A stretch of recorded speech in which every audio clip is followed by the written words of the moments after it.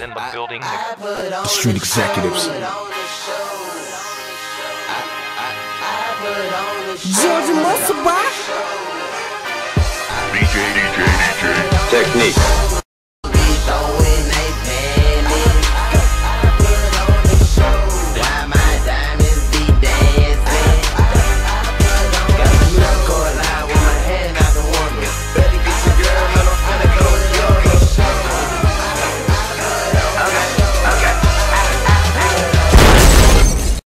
What's happening, everybody? Of course, it's your host, Brink Young. You are tuning in to the most award-winning talk show in Memphis, and since we're airing in Atlanta, Comcast Channel 29, we're about to be the most award-winning talk show in Atlanta as well, BrinkTV. Now, to not adjust your TV set, we got a familiar face, but he's new to the BrinkTV show. I'm talking about my man, Wesley Jonathan. How you doing, sir? Doing good, Brink. How you doing, man? Hey, I'm doing excellent. First and foremost, I gotta say thank you for coming on the show. It means a lot to have you here, man. Oh, well, thank you for having me, man. It's a pleasure. Most definitely. Now, we got plenty to talk about because, my man, I've been watching you since I was that tall. Absolutely. First time I saw you, my man, was actually on Baywatch. Really? Exactly. Wow. Just I was 13. yeah, gang banging, you know, a little something, little something. Very good. Okay. I'm impressed. Absolutely. Right, Then we can fast forward a little bit more. I saw you on Sister as well. Yep. And then my favorite, because of course, growing up on Saturday mornings, all we had was cartoons and of course Saved by the Bell. But following that was City Guys. City Guys. Yes, sir. I know your history. Yes, sir. Hey, man. Hey, been following you for a long time. So let's go ahead and get into you as an actor, man. How did you get your start? Let's see. At 4 years old, I started dancing. Okay. Impersonating Michael Jackson. Gotcha. I thought I was going to be, well, I knew I was going to be bigger and badder than Michael. So he was a huge influence of where I'm at today. So I started dancing, and I was never shy in front of a crowd or in front of the camera, although talking to me one-on-one or that would be different. But once the camera came on, then I would come alive. So yeah. My family knew this. I was always performing at family reunions, weddings, and things like that. I had a female cousin who was in the industry. Her name was Crystal Jeans, who's still an actress today. Okay. She knew where to take. She asked my mom, you know, what did she think about putting me in commercials and TV and all that. So took me on a few auditions. She knew where to kind of guide me through. And then I got signed to an agency at about 8 years old. Did my first job on 21 Jump Street. For all the youngins out there, not the movie, the TV show. Absolutely. This is back in the day, a long, long time ago. And from then on, you know, when I saw myself on TV for the first time, I went to school the next day. And I didn't really, when I was shooting 21 Jump Street, I didn't really realize the severity or the weight of what I was doing. Gotcha. I was just really good. I had never acted before. I was just good at taking direction. I wasn't really like a normal kid.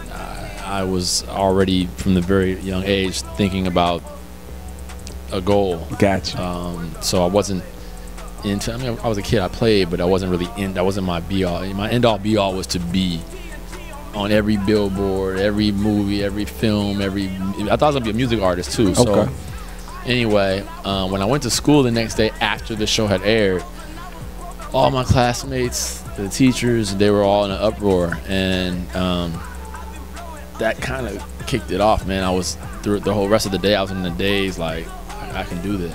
Like at 8. So I watched every movie, every film, every TV show, and studied rhythms and comedy beats and things of that nature, and just kind of duplicated what I saw, added my little, you know, style to it. And then I just began to book show after show after show after show, and then 30 years later, here I am. Yeah, and it's funny you said show after show. I think I remember you on Boy Meets World too, sir. Yep, Boy Meets World. We're gonna turn this into a party. Yeah, see, I'm a TV head, man. I grew up the TV raised. That's right. That's right. The real TV sitcoms. Yeah, not reality shows. TV. Man, that's a whole nother story for a whole nother time. So another thing I like to talk about, it's kind of like the reason you're here tonight. We're here at Skate Odyssey. Shout out to Scano Productions on that. We're talking about Roll Bounce, Sweetness. Roll Bounce. How did that come about, man? Oh wow, Roll Bounce is a really, really deep story. But I'll minimize it. I got a call to come in and do what is called a table read for Roll Bounce. Now this table read is a table read, not like how can I describe it? this is where they will usually to further sell a script or to make sure it's solidified and it's ready to go and they want to put it up on its feet. They'll call a bunch of actors in and we'll sit around a table and no role is assigned. No one's gotten a role yet. This is just reading the script out loud, so investors, the network, or I should say studio, are able to hear it and really want to buy into it. So they're almost kind of looking for chemistry as well, right? No, I don't even know if they're looking for chemistry. I think it's just professional actors reading a script that was written by Norman Vance, but they just wanted to hear it. Okay. But doing so, like for instance, I went in and read for Sweetness. Right. Okay. But once it was done, now they want to make the movie. They're not going to use anybody from the table read. They're going to go now finding Bow Wow or finding. I mean, for instance, who was reading Bow Wow's role at the time of the table read was T.J. Mowry. Okay. You know, Taj Mowry. Yeah. So smart guy. Yeah, smart guy. So he was reading Xavier Bow Wow's role. Right. Was it? I think David Allen Greer was reading for Bow Wow's father. The dad, and Chi McBride got there, right? Yeah. Shy McBride. Shy McBride. Yeah. Oh, and people always make the same mistake. But these roles, again, like I said, they weren't assigned. They weren't in stone for these people or for myself. Right. So for my role, I had to fight for that role because history would put it. You know, they wanted Usher to play Sweetness. Wow. This is true story. These are things. And if not Usher, I think I heard Omarion. Wow. You're talking about a series of people before me. Now, mind you, they loved me, but it was just like, well, can we get this? Because that's what the business is about, man. It's politics. It's about the bigger stars, the bigger names, and bean counting. It's money. But I fought. Yeah. I kicked and screamed for the role. My agency and management didn't know why I wanted it so bad because on paper, my role didn't speak. Wow. If you think about it, I didn't talk the whole film until the end. I mean, it was all about the essence. The visual was the essence, exactly. But that's what I saw in him. Right. That when I read it, I saw how he should walk, how he should talk, how he should breathe, how he should move. So, I was upset, to say the least, at the dynamic of the fact that I was not really wanted for the role, and I'll just be real and say that I wasn't the first pick. So when I got it, I went above and beyond to deliver what people see. I love it, man. That's awesome, and that's definitely a great story, a moment of inspiration for the people out there. And that's the summarized version. I got you. It's even deeper than that. Hey, we gonna get an uncut version maybe later. Maybe you got something in the works we can talk about. But let's talk about what you got going on these days, brother. I think you're doing some directing too, aren't you? Well, yeah, I've always wanted to direct. It's just a matter of me procrastinating and actually taking the initiative to do it. But right now I'm working on, and I'm not directing this project, by the way, so just let's not get that's confused. Gotcha. Who's directing this project that I'm working on is Craig Ross Jr., who's also the writer of this new web series, or streaming series, I should say, called Monogamy. Gotcha. And Monogamy streams on the UMC network, which is urban movie channel, and it stars everyone from Brian White, Jill Marie Jones, Christy Ferris, Darius McCrary, Blue Kimball, Vanessa Simmons, myself, Karen Ward. Who am I forgetting? Is that all of us?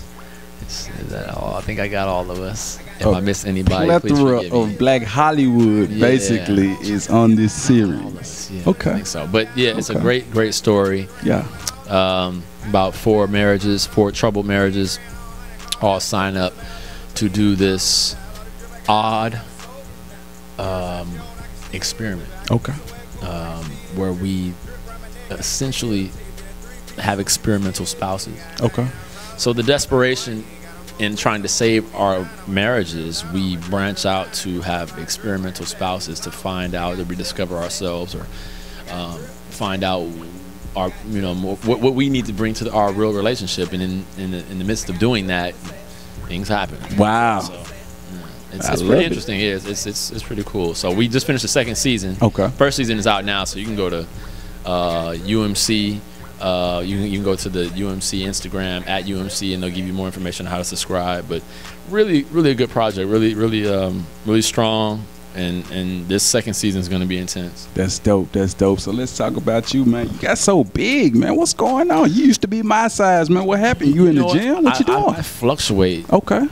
I go up and down, man. Like some people gain weight when they stress out. I lose weight. Okay. So or in just whatever role requires. If I feel like the character should look thin, or if I care like the character should look, then I'll adjust accordingly. But in my everyday life, I go up and down. Some months I'm looking huge, and some months it's like, hey, Wes, you all right? You looking like a WWE wrestler right now, man. I mean, actually, this is considered small to me, but thank you nonetheless. I appreciate you. Yeah. All right, most definitely. So go ahead and give them all your social media. That way the people can keep up with you, man. Mine's real simple. My Twitter and my Instagram are the same. My Facebook, I don't be on Facebook, so I don't really, but my Instagram is at WesleyJonathan, Wesley Jonathan, as well as my Twitter. So you can hit me there. Hey, I definitely got to say thank you for coming on the show. With that being said, now back to more Brink TV. BrinkTV.